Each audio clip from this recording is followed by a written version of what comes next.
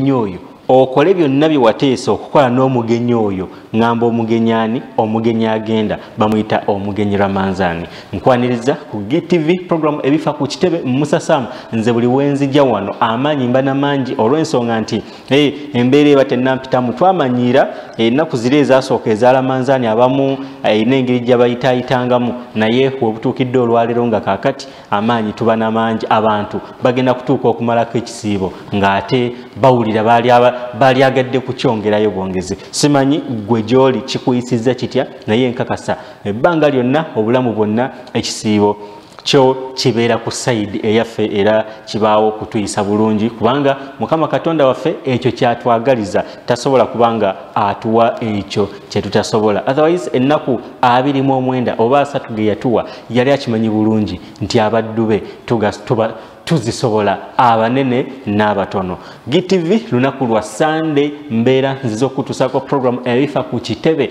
tukuwa mawulire ago gy'otaabadde era nga we tuguli mu mwezi guno ogwa Ramadan bingi nnyo ebitambulidde mu mwezi guno sofa ennaku ze twakatambulako wabulanga MUUSA SAMU mbeerawo okubanga ate nkwanjulira programu eno kakati gwa yeetegeka okubanga osiibuluka tegekawo gilasio otegekewo entende otegekewo ekyokulya kyonna essaawa namba gye tugenda okubanga tutolontoka we tunaatuukira eri ku finishing line ojja kubanga ate otegedde bingi gy'otaabadde byetukuleetedde olunaku olwaleero. Otherwise mu byenkuleetedde mwe muli okubanga Mufti ate yaguddewo omuzikiti ne bamwaniriza mu bitiibwa eri mu district ey'e Namutumba mu eastern part of Uganda. Then twabaddeko ne semina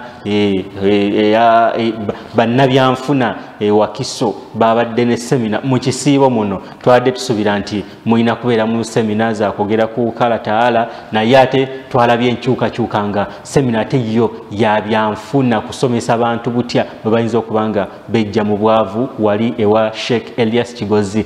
Then tuyinamu ate aga unity drive eyo nno eyogeza abantu obwama mpaka nakati President Museveni ng'akyazizza Mufti ne banne bwe bagenze bonna wali mu State House lwabadde olunaku lwa Monday olwa wiiki eno etandika. Kale ngenda kubanga nkuwa bingi ebisingako awo gwe beera bubeezi ku GTV twabasuubiza nti nno tujja kubanga tubatusangako programu eno saawa 12 mpaka saawa 1 ekawungezi then tugibawo repeat saawa 5 n'ekitundu ez'ekiro mpaka saawa 6 n'ekitundu era ku Sunday kwennyini then ate tubenga ate tugibaddiza enkeera ku Monday saawa 7 mpaka saawa 8 ez'amalya g'ebyemisana. Kale tulakalira MUUSA SAMU mbenga kutusako program ebifa ku kitebe.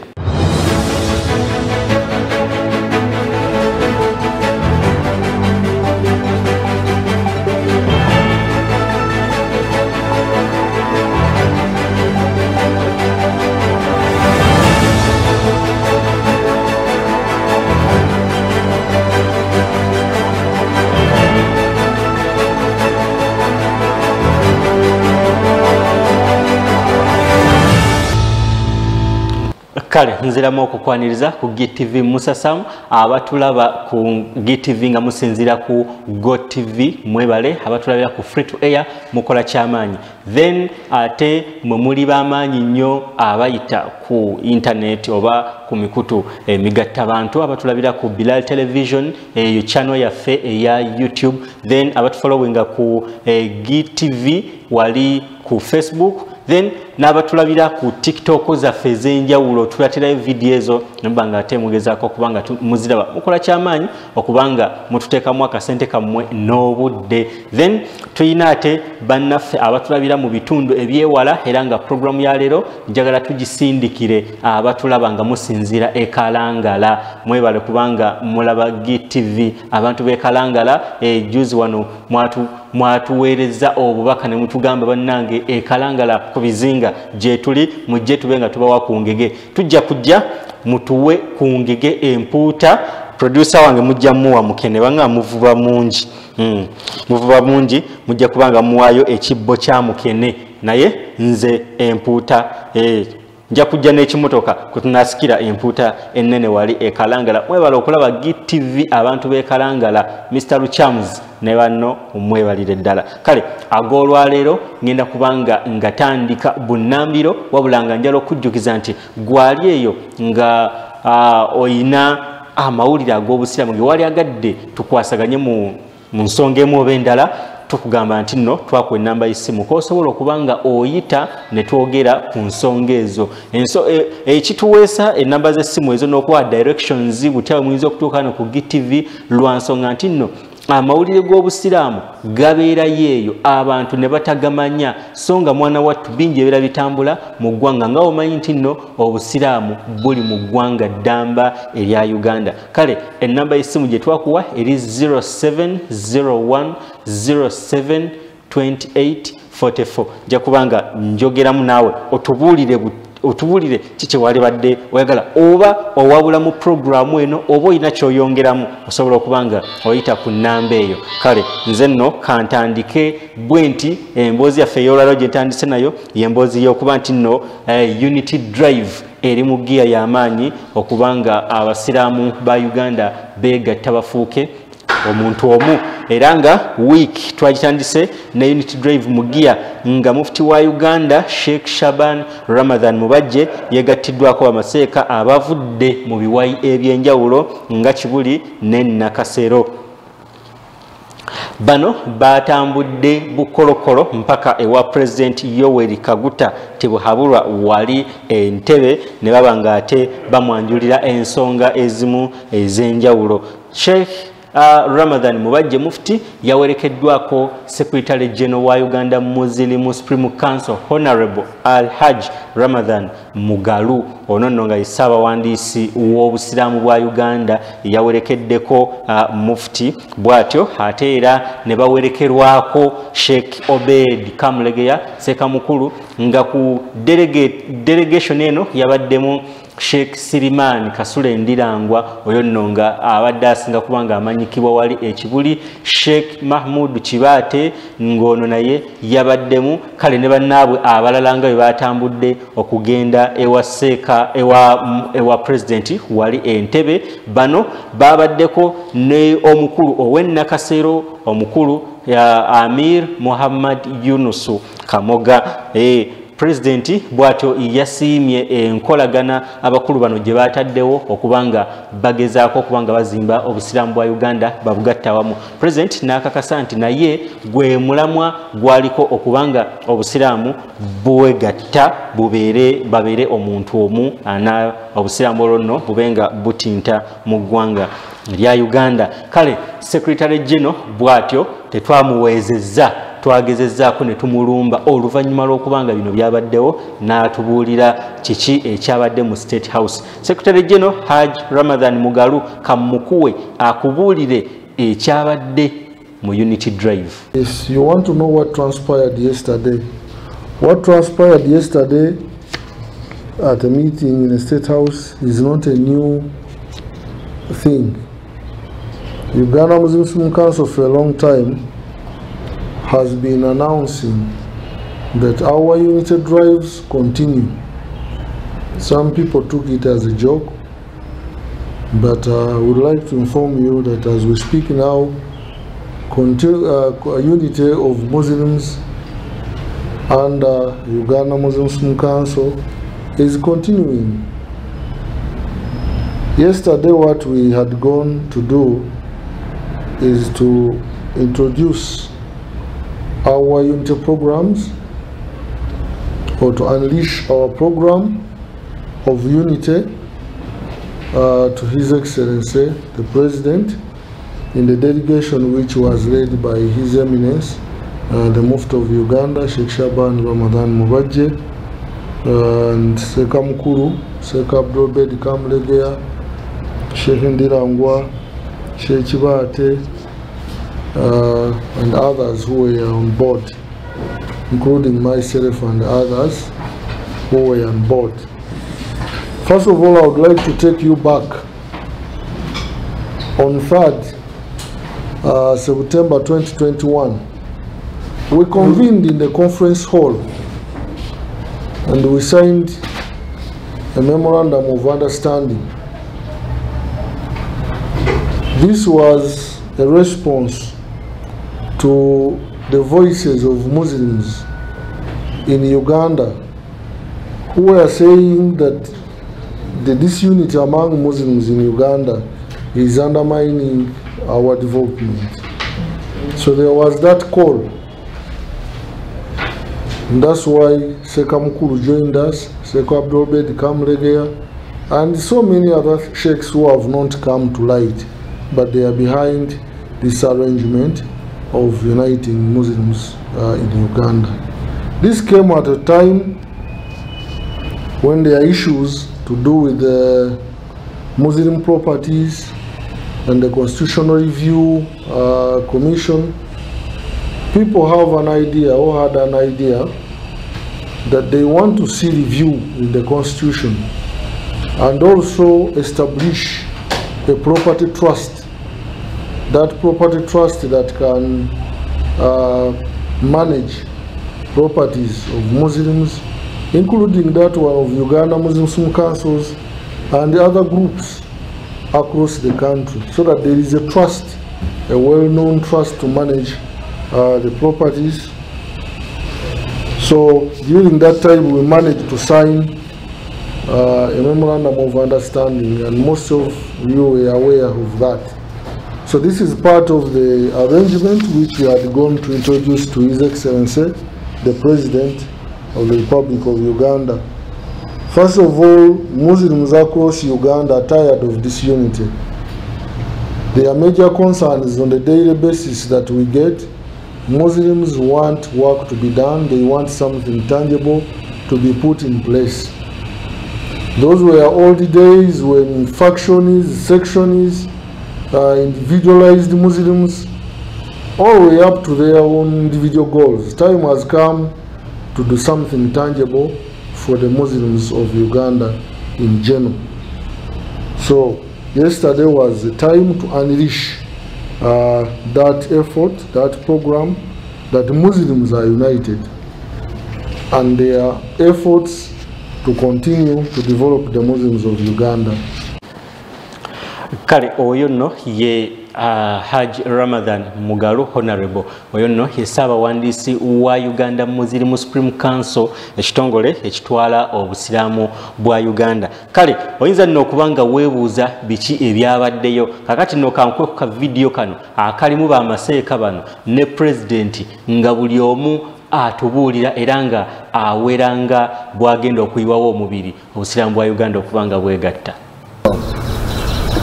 Batuuse kyetubadde tugezaako okukola emyaka mingi okwegatta kw'obusiraamu. Kati gurupu zonna ziri wamu nga bwe mbalaba wano. Mufiti ali wano, muzeeyi waffe muzeeyi Kamulegera ali wano, ab'ekibiri ali wano, Amir Kamoga ali wano, Ndirangwa Sibati bayinza kubaako bye bagamba. Kayise nnyo kubeera nga tuli wano olwaleero makaabo wa Pulezidenti Entebbe. Pulezidenti atwaniriza oluvannyuma lw'okumwanjulira ekirowoozo ky'okwegatta kw'abasiraamu. Saba Katonda atuwangaaze naye amuwangaaze tulabe ku bibala by'okwegatta kw'abasiraamu, naye nga yatandika ensonga abeere nga abiraba era nga abyeyagaliramu. His Excellency ekintu kyabadde atakabanira kulabika nti abasiraamu twegatta tubeera bumu, n'ateekawo n'obukiiko emirundi mingi nti olwaleero tusobodde okubeera nti ffenna nga bamutulaba wano. Mungu yatuwadde ekyengera ky'okubeera nti tukkiriza okwegatta okukolera awamu, era twebaza His Excellency President w'eggwanga lino okubeera nti agenza atuwagira mu bintu bingi, era bw'atyo bw'agenda n'okutuwagira okubeera nti tuteekawo constitution, tuteekawo akakiiko akalabika nti kakuuma akalabirira properties z'obusiraamu ez'okuvaako enjawukana, n'okutukkiriza okubeera nti ajja kutuwagira okutuyamba okubeera nga tugenda mu general elections abasiraamu beerondera obukulembeze bwe baagala. Okusooka twebaza mukadde waffe omukulembeze w'eggwanga Owekitiibwa ennyo Pulezidenti Yoweri Kaguta Museveni olw'akaweefube gwaliko okuzimba n'okukulaakulanya ate n'okwagala abantu ba umma babeere bumu. Akalala okwebaza nate Pulezidenti engeri gye wakwatamu COVID kigambo kinene nnyo. Nze nalowooza oba wasoma byafaayo bya Busiraamu kubanga COVID yaliwo ku mulembe gwa Mukama waffe Nabbi Muhammad emyaka 1243 okutuuka kakati. Naye amagezi ge wawa ne Mukama waffe ge yawa yaga nti mmwe temuva eno nammwe temuva eno nammwe musigale eno. Ate naawe ge magezi ge wawa bwe nakibula nenga nti Pulezidenti yasomye Obusiraamu n'agenda wala. Sibo tukwebaza nnyo engeri gye wakwatamu COVID n'okusaba Katonda akwongere amaanyi ago n'obuvumu mu kuweereza ssebo. Tukwebaza omulimu guno gw'okoze. Katonda akwongere amaanyi tugende mu maaso n'okutwala eggwanga lyaffe Uganda mu maaso. Tuba twawukanye nga ffe Abasiraamu mu butuufu n'eggwanga nalyo lifuna obuzibu. Bwe twegatta n'eggwanga mu butuufu lifuna obuweerero. Nja kusaba bannange nti byonna ebireeta okwawukana tuve wano nga tubirese wano. Batuddayo tetubiddamu. Byonna bitunalabanga nti bino bireeta okwawukana tetuddamu kubikola. Wabula tugende mu maaso nakino kyotutandise. Nobale nnyo waliddala ssebo. Nebaza Pulezidenti w'eggwanga Uganda Oweekitiibwa Yoweri Kaguta Museveni olw'ekino kyakoze kutwaniriza mu maka ge wano ate era n'abeera nga alwaniridde obukulu bw'obumu. Njagala okwongera okusaba Oweekitiibwa Pulezidenti nti omulimu gutandise ebyokulongosa bikyali bingi basize wamu mpolampola tugende mu maaso nga bigenda birongooka paka lw'onootuuka ku ntikko yaabyo. Saba Allah ateeke omukisa mu lukiiko luno lulungi era akkirize byonna. Amiin, amiin.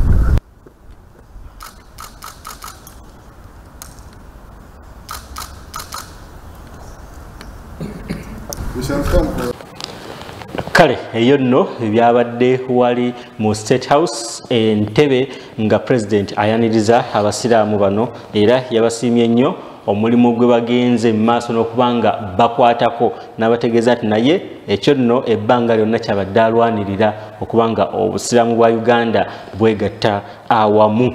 Kale ffe tujja kubanga twongera okubatuusaako emboozi eyo na byonna ebinaaba bitambula awo gwe gy'otaabeere ffe tujja kubanga tubeerayo nkukakasa. Kati emboozi yaffe ey'okubiri nayo etambulira mu layini kumpi weewamu awo naye nga Mufti bino yasinzidde wali Namutumba. Emboozi yaffe ey'okubiri nyala okubanga nkutuusaako Mufti wa Uganda His Eminence Sheikh Shaban Ramadan Mubajje akubye abasiraamu akaama ku nsonga y'okwegatta.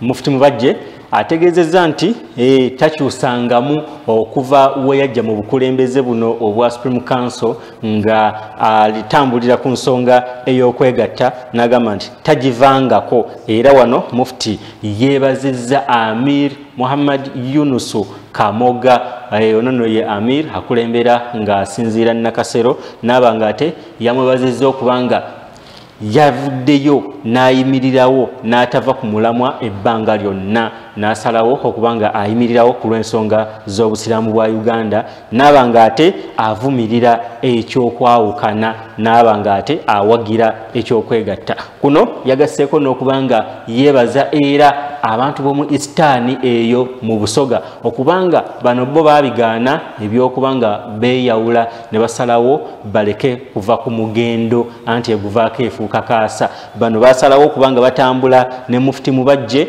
nga Mufti waabwe ow'eggwanga erya Uganda. Kale bino byonna Mufti yabyogeredde wali ku kyalo Nawandagala mu district ey'e Namutumba iganga muziri mu district eri ewaffe Busoga era nga Mufti yabadde aggulawo omuzikiti ogw'amaanyi ogwazimbiddwa ekitongole kya Al Bayan era nga Mufti wano wetutegeerezza nti bagenda kubanga batambula eggwanga lyonna nga babunyisa enjiri ey'okubanga beegatta ye Sheikh Yunusu Kamoga banne basheya abalala bamwegasseeko nga Sheikh Obedi Kamulegeya, Sheikh Kibaate,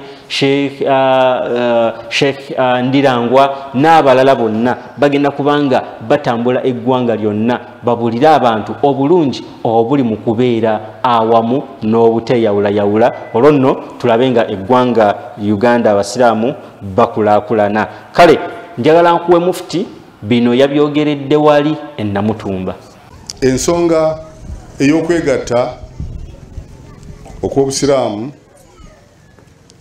tetukyusangako mugendo gwaffe kubanga aya yo eri clear. Wa'tasimu bihablillahi jamia wala tafarraku. Allah atulagira kufenna okubeera nga twekutte ku mugwa gwa Quran. Tetukyusangamu mu administration yange emyaka 22 sikyusangamu ngamba bannange tubeere bumu. Wadde waliwo ekitutawanya nga Amiru Kamuga bw'akyogedde kyetaaga tukisolovingi naye tekitegeeza nti mu nnyumba mubeeramu ebizibu kakati gw'osenguka n'ogenda eri ku muliraano n'omukyala n'agenda eri n'abaana ne bagenda eri mulyoke musootinga ensonga ze ndowooza nti mulina kudda wamu. Njagala nkwebaze ssebo Amiru Muhammad Kamoga nti tewakyusaamu bwe wayogera tokyusangamu. Allah akusaasire era ffenna naffe ateekemu abo baatagenda kubuuza nti twali ensonga ezawula abasiraamu. Awali ekirungi sheitaani tabulawo. Temusuubira nti byonna bijja genda bulungi. Naye nno mwenna mwalabye ekifaananyi. Sheikh ono yaŋŋamba yajja ku ofisi yange n'agamba nti biri tubimaze nga tanaba nagenda eyo gye yabadde gye baali bamusibidde. Nali ndowooza nti bw'anaavaayo ensonga nti owaayi kaakati ate kantandikirewe awalala. Nedda, kwebazizza. Allah akusaasire. Abantu abalala bonna bazze bakomyewo. Omuntu ayinza okulowooza nti Supreme Council yamubajje. Nedda, si yange. Enkya siriiwo. Nanyini kiggwa yagira kibwe bagamba yakiweebuula. Naye kati gwe Supreme Council yo ona kugiwa ekitiibwa. Supreme Council ona kugizimba kubanga gwe n'obwana obwo bujja kumanya tulina ekitebe. Bulijjo ngamba abasiraamu nti abasiraamu batuufu okubuuza accountability ku nsonga zaabwe za Uganda Muslim Council. Embuuza eyinza okubeera embi naye nga balina right ogamba nti kino lwaki kyonooneka, lwaki kino kiri bwe kiti. Munfuna bulungi. Naye ate waliwo awalala abamu gye baddukira nga tosobola kulaba muntu mukamwa tyomugamba nti ate kino kiri kitya ng'agamba nti kugobye oti simba bagamba oyagala kwogera olabika oyagala kubaako kyoyogera naye nga tonnayogera giraki. Ne Supreme Council yammwe tugirongoose bulongoosa. Y'ensonga lwaki mulaba nti constitution twatumye abantu bajje bafune ebirowoozo. Mwagala tutambuze tutya obusiraamu. Emyaka 20 nze nga ndi bukulembeze. Emyaka emirala 20 mabegako nga constitution ye yakoleddwa. Eyo si kulaani. Tuyinza okulaba ensobi we ziri obunafu we buli tubeere nga tulongoosaamu tugende mu maaso ne constitution y'eggwanga bwetyo si kulaani. N'olwekyo muweeyo ebirowoozo ebirabika nti bijja okugira ki, bijja kuzimba obusiraamu. Njagala mbategeeze nti Uganda Muslim Council bingi ebigenda bituukibwako olw'obumu ate tujja kufuna bingi singa tusigala nga tugenze tutambulidde wamu. Okulonda kujja kubeerawo oluvannyuma lwa constitution eno okutunulwamu neeyisibwa. Kati gwe yagala ekifo tolwana bulwanyi gwe lidda bulinzi kati bagambye nti haya kwesimbawo. Yes, oba oyagala komiti oba oyagala kubeera ku kifo ki oba bwa chairman oba bwaki ensonga zijja kuba nga zisumuluddwa okusinziira constitution ffe bennyini gye tugize gye tweteekeddewo.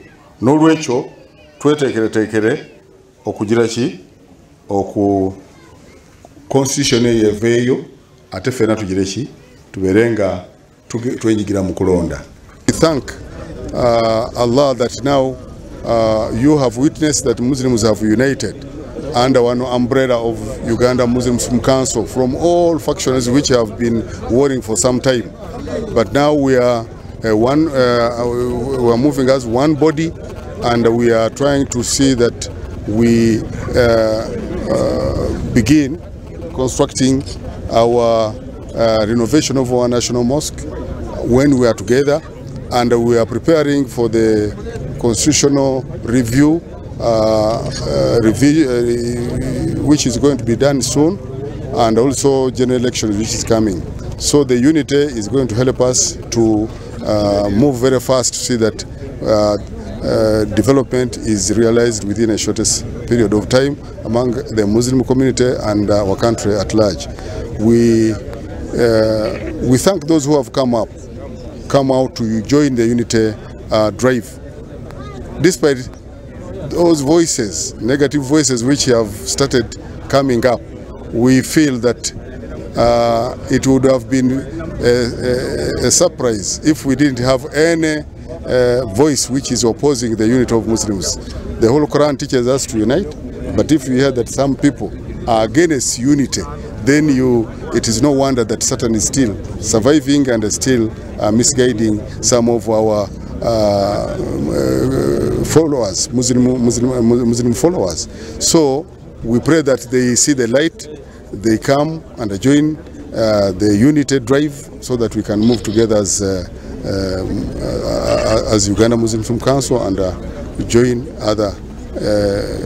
others in the development of our country. Kale gwatamanyi ekitongole kino ekya Al Bayan kankujjukizeewo kati nti ekitongole kino ekya Al Bayan kizimba emizikiti, kizimba amasomero, era nga balina tahfidh oba essomero erisomesa Qurani wali eyiganga ya Al Bayan Quran Memorization Center. Then balina era amasomero gennyini agayitibwa Al Bayan mu ggwanga mu bitundu ebyenjawulo, bazimba zibbowa hall, emizikiti n'okuyambako abo abateesobola. Kale bano be batuzimbidde omuzikiti ogwo Mufti gwabadde aggulawo wali Namutumba. Kaakati nno Mufti mu kwogera kwe wali ojjukira weeyebazizza Seeka Kamoga Amiiri w'e Nakasero, n'amwebaza okubanga musajja mugumu ayimirirawo ku kigambo kye. Kaakati kankuwe Seeka Kamoga owulireko bye yayogedde, anti ku mukolo guno y'omu ku bawerekedde Mufti wa Uganda Sheikh Shaban Ramadan Mubajje. Sheikh Yunus Kamoga mu kwogera kwe abulidde abasiraamu ekyama nti nno ye Unity Drive yali yagitandika dda mu kyama emyaka nga 10 egiyise, era n'atugamba nti nno neeno ebusoga ye yakyalayo dda emyaka nga 10 n'abuulira abasiraamu baayo n'abatuuza ng'abagamba kimu. Mumanyi guys, twegatte. Kankuwe Seeka Kamoga. Mu butuufu eno diini temuli mu byabufuzi, ndaira Allah yatukola agenda tubuuza ku njawukana z'abasiraamu mu Uganda. Naye nze nsaba Allah baalibuuza ekyo nzereke kubeeramu, era naawe naligambye walisabye buuti. Saba Allah era nkiddamu kusaba Allah nze ndeke kubeera mu abo boolibuuza nti lwaki mwatabula abasiraamu mwabaawula. Takbir! Takbir!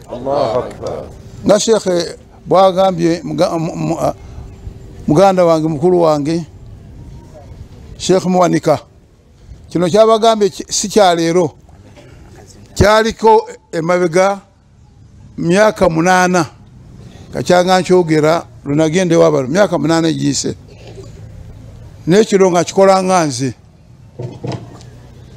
nagenda okulaba nga waliwo gap mazima gakawa wakati we Buganda n'eno, nga gap ddala weeri nene. Nze kye nakola mu kyama nenzija ejjinja baseeka abajulizi ne Badiru Amiri Badiru naye mujulizi, ne twegalira ne magamba nze kize wano size wano tinjagala bukulu nze kindeese wano nganze Muhammad Yunus Kamoga kubategeeza sina mutawaana nammwe era sigamba nti no tugenda kwawula abasiraamu nze mbasaba twegalire ffe tukole omulimu guno abalala balirabira ku ffe ekyo nakyo myaka nga 10 emabega n'olwekyo okwebaza Allah okulaba ku kino wetutuuse ngamba alhamdulillah bini'mati tatimu salihat sabo your eminence the Mufti of Uganda ebigambo bwetyo biba bwolaba omuti oguliko ebibala enkonyogo gyeziraga ate agali awamu man la yarhamu nnasa la yarhamuhu llah bwotasaasira abantu naawe Allah tagenda kusaasira irhamu man fi lardi yarhamukum man fi ssama wetutasonyiwagane nokusaasirigana wallahi owa Allah tusubire naffe kitono n'abasiraamu nawe ngamaliriza abasiraamu nawe mu Uganda wonna n'abandaba kubanga bino minaku byansi yonna mbagamba nti ekiseera kituuse wallahi tusonyiwagane tudde wamu ensobi tuzigololere nga tuli wamu agenze obukyamu tumugambe nti Kamoga ogenze obukyamu era Tereza naye watali ekyo nze mbeere gye ndina oli abeere gyali tetuyinza kutuuka gye tulaga okujjaho nga tulina tunoonya ebyaffe mu buntu bakubiriza abasiraamu bonna mu Uganda nti mukkirize omulundi guno tubeere minvuli yaffe ya Uganda Muslim Supreme Council insha Allah. Barakallahu fikum wa jazakumullahu khair wa assalamu alaykum wa rahmatullah. Kale oyo nno ye Seeka Kamoga omuwulidde kakati nno gwe akyawakanya ekyokwegatta olabikanga owakanya Seeka Kamoga ate nga sikakasa nti nno wali agadde okuwakanya Seeka Kamoga omusajja asinzira Nakasero. Kale ate ye omulangira w'ebusoga omukulu Muhammad Ngobi ono nno nga yabadde mu nteekateeka ya bino byonna okukyaza mufti era nga yeyawoomya omutwe mu nteekateeka y'okuzimba omuzikiti guno ng'asinzira mu kitongole ekya Al Bayan bw'atyo atottoledde mufti nti okukolera awamu ne banne batambula nabo kibayambyeko okubanga batuuka ku biruubirirwa byabwe. Kankuwe omukulu ono nga asanyukira mufti era nga amubuulira wali mu maaso ge nti bino byonna babikola kubanga bakulakulanya obusiraamu. Tulagiddwa nga kyalitebo ebintu bingi ngobi tukolera wamu nga tuli beerufu kyekituyambye okgenda mu maaso n'okusomesa. Era Your Eminence abaana tubasomeseza nga omwana eyasooka okusoma Qur'ani era yahitimisibwa ow'ekitiibwa marehemu Saadi Ibrahim Luwemba omwaka gw'olukumu982 Empuumiro. Sheikh Amuza Kigenyi aliwa Masamiro wali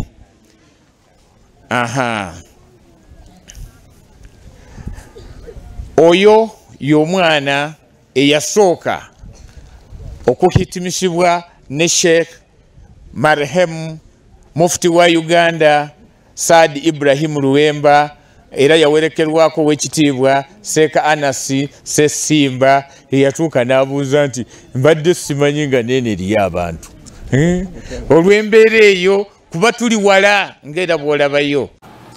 Kale olugendo lwa mufti bwe lutyo nno we lwabadde eri mu Eastern wiiki eno gye tuggaddewo.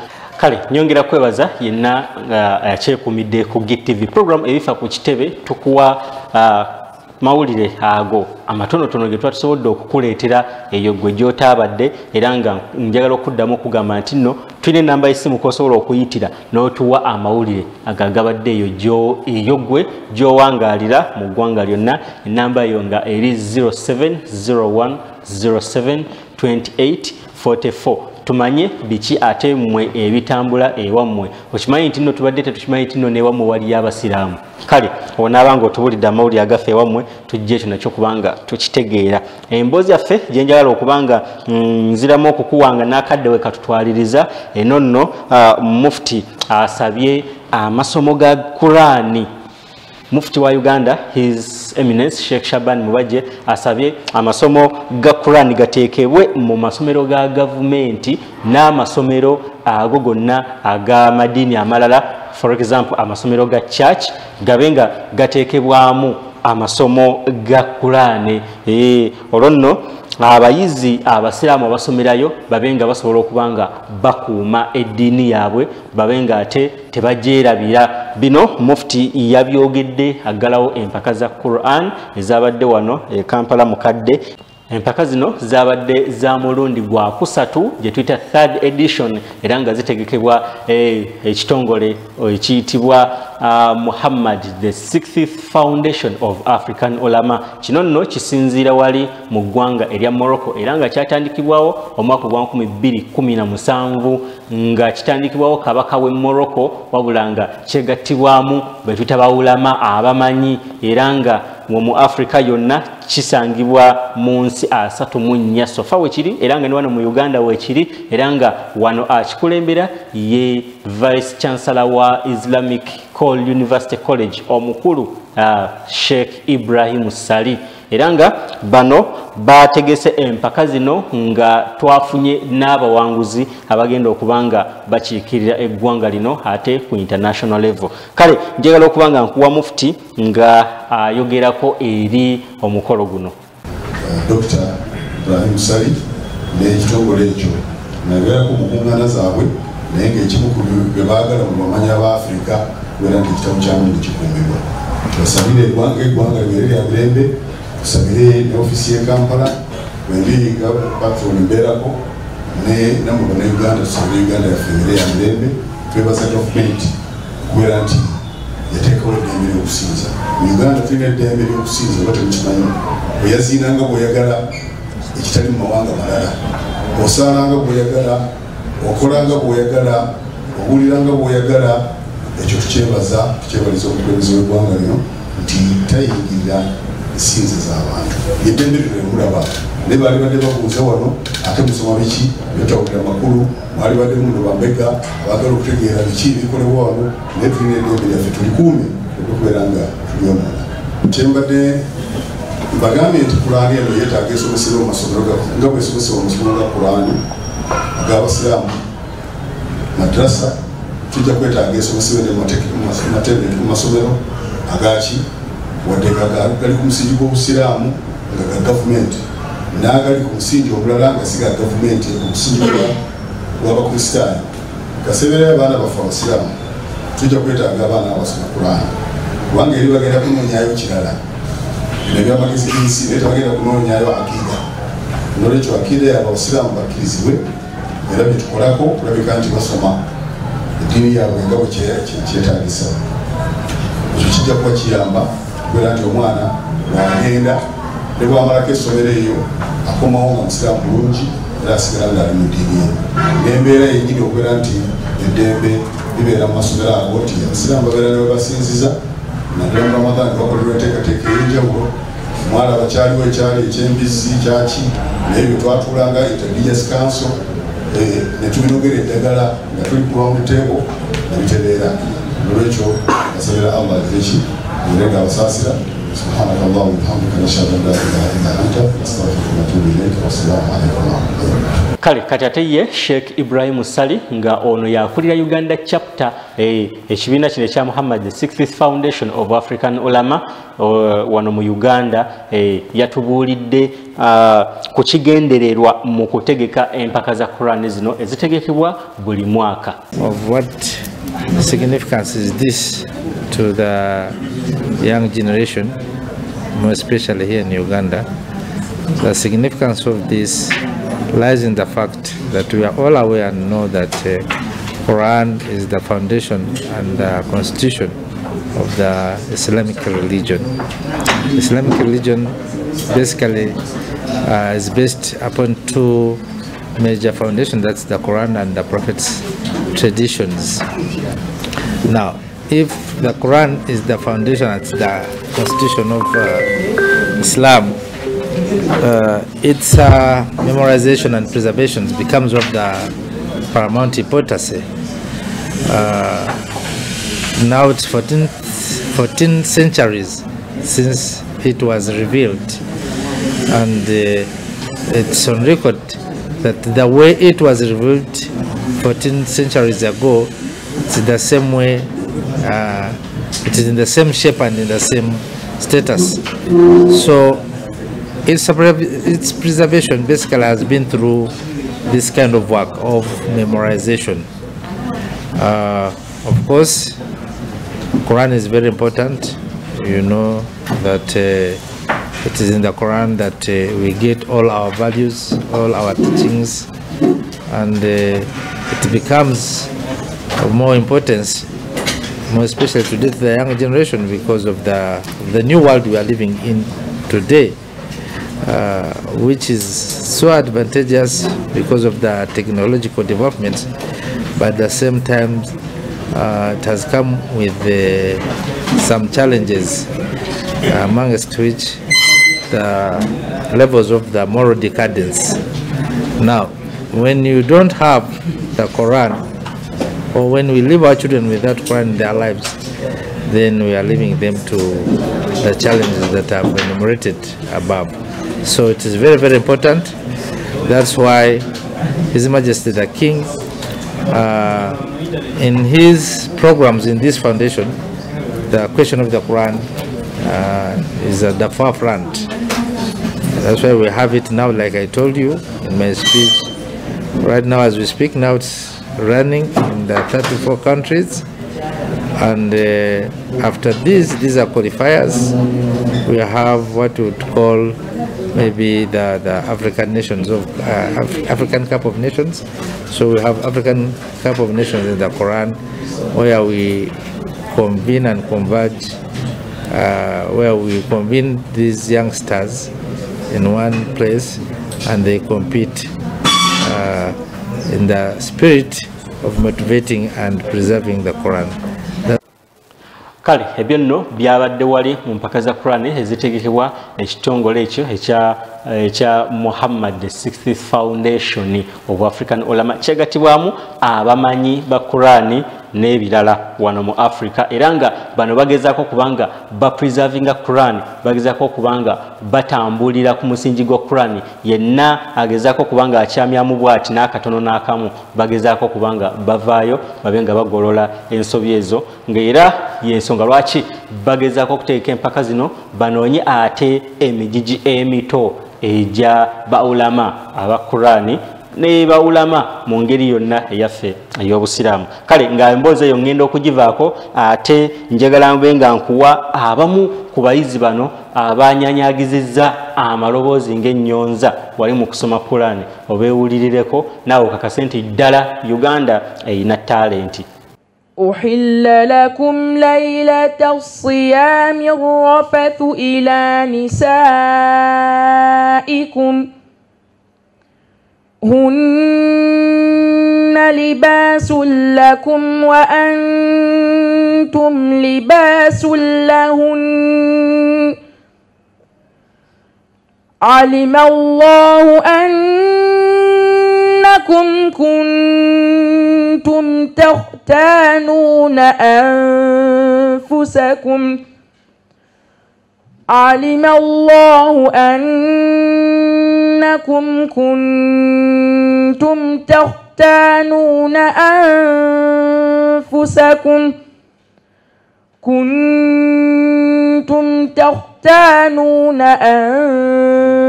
أنفسكم فتاب عليكم وعفى عنكم فالآن باشروهن وابتغوا ما كتب الله لكم وكلوا واشربوا حتى يتبين لكم الخيط الأبيض من الخيط الأسود الأسود من الفجر ثم أتموا الصيام إلى الليل ولا تباشروهن وأنتم عاكفون في المساجد تلك حدود الله فلا تقربوها كذلك يبين الله آياته للناس كذلك يبين الله آياته للناس لعلهم يتقون قالت إحداهما يا أبت استاجره إن خير رقق الراء قالت إحداهما يا أبت استاجره إن خير من استاجرت القوي الأمين قال إني أريد أن أنكحك إحدى ابنتي هاتين على أن تاجرني 8 حجج فإن أتممت 10 فمن عندك وما أريد أن أشق عليك ستجدني إن شاء الله من الصالحين.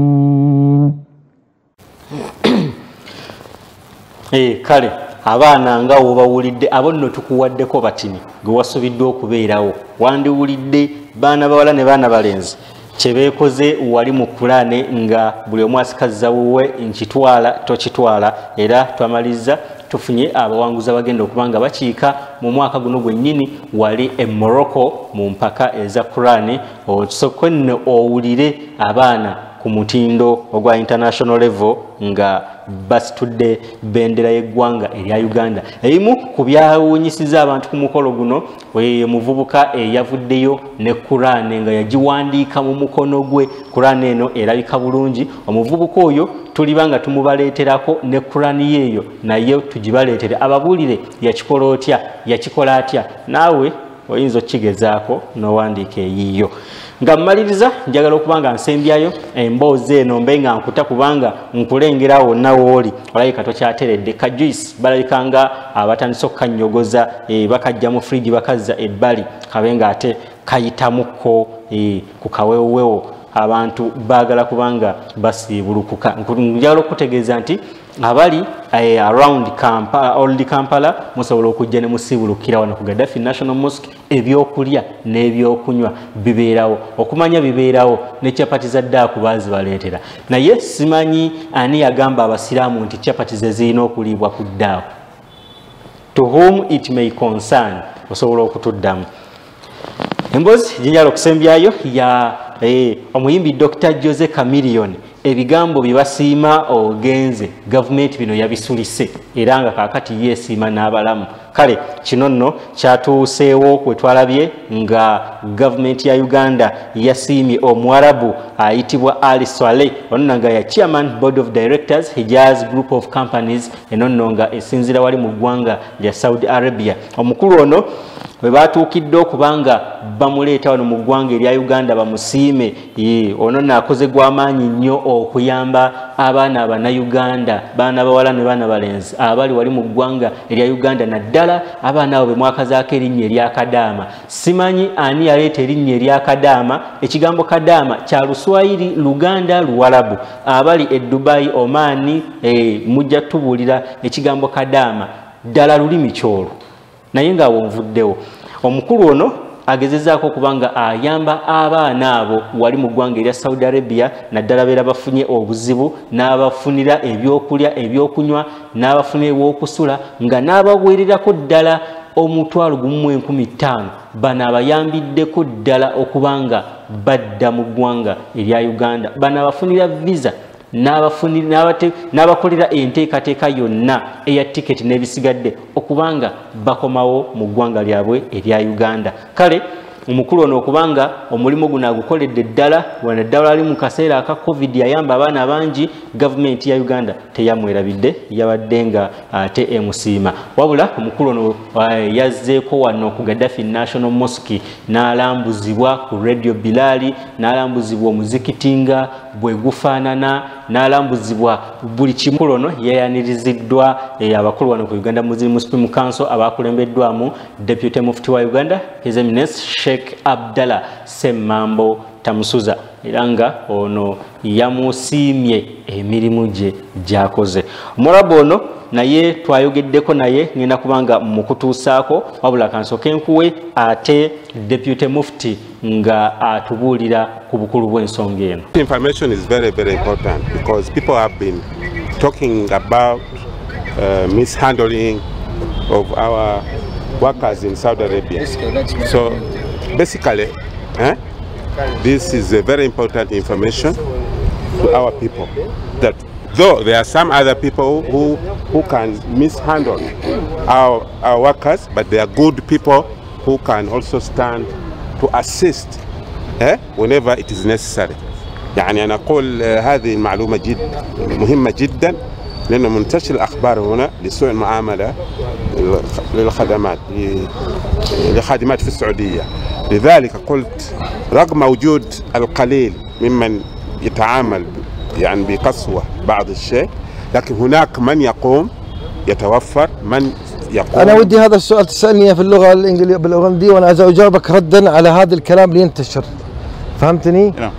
فهمتني ماذا أقول؟ Despite that, there are some rumors here in Uganda that there is mishandling of our workers in Saudi Arabia or in Gulf states. We are happy to meet such a very good man who can stand and help our fellow Ugandans whenever it is necessary.